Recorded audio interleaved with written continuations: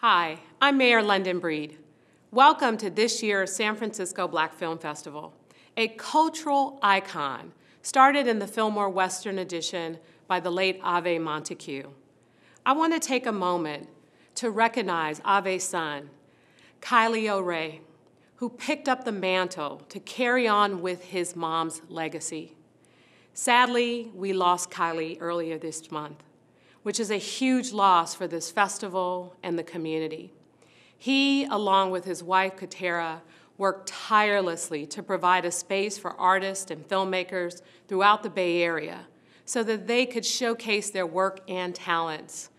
I am so grateful to have had the opportunity to know and work with Kylie, and I will always remember him as a thoughtful and caring man.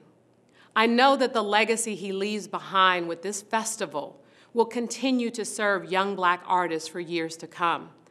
I want to thank many of you who have worked on making this year's festival a success, even with all of the challenges we face.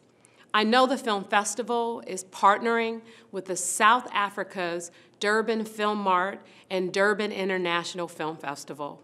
Congratulations on this partnership, which will allow more people around the world the ability to enjoy and appreciate the work that you do.